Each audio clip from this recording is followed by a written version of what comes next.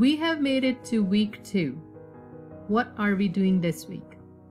After reading the lecture notes, watching the posted videos, and going over the related chapters from your textbook, this week you will complete 2 assignments.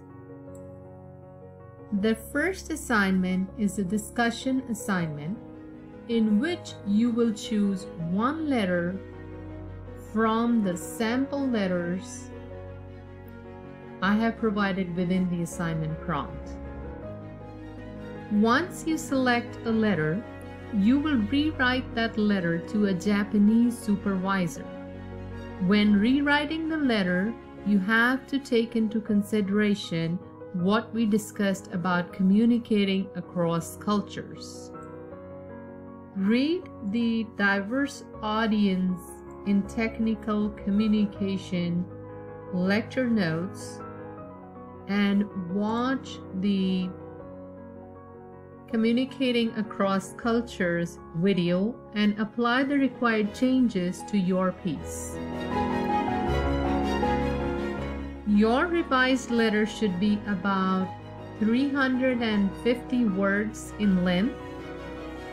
Read the posted sample letter before you work on your own piece.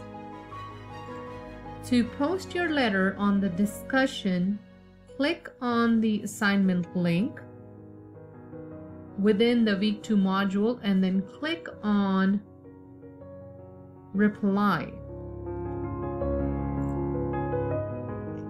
Here, paste your letter within the text box. Do not submit your work as an attachment. Once you post your letter, read all the other postings and comment on a classmate's letter. Comment on what best culturally sensitive choices your peer made in his or her letter. Check and recommend any changes if you think they missed any major elements. You have to respond to only one other student's posting. Next, you have the letter of inquiry assignment. This is a major grade assignment, so follow the instructions carefully and submit your work on time. For this assignment, you have been given the task to inquire about an internship related to your field of interest. This internship does not exist, which means the internship is not posted anywhere, which is why you are inquiring about it. First, pick a real company, find their website, and read about their mission, goals, and primary projects. Why do you need to do this research? Because you don't want to sound ignorant by asking questions that can be answered with a quick scan of the internet. Nor do you want to end up asking for an internship in an area the company doesn't even cover. Google the company's name and try to find information about an actual manager or engineer who works at the company. You will need a name, a company, and an address for the heading of your letter. Once you have the company's information, express how your background, special skills, coursework, and work experience make you a good candidate for an internship.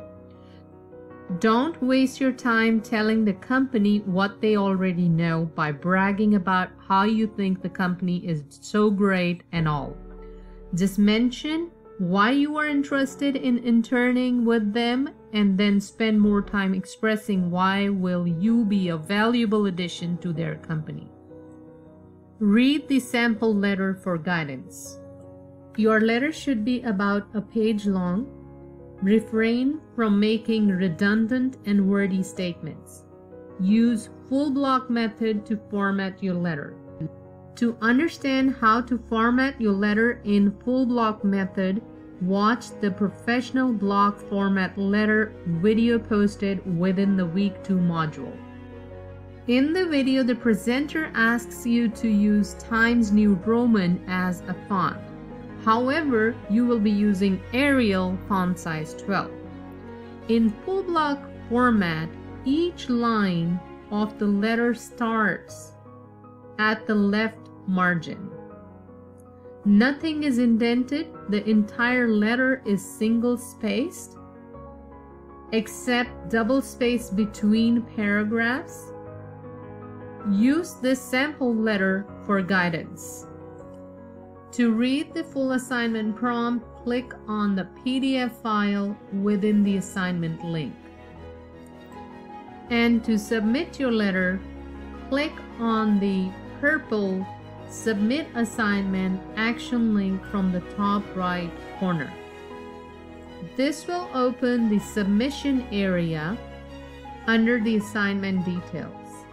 Here, you can choose a file from your computer and submit it by clicking on Submit Assignment. Please note that both these assignments are due on September 8th, Tuesday morning before 6 a.m. Make sure you submit your work on time. Email me if you have any questions.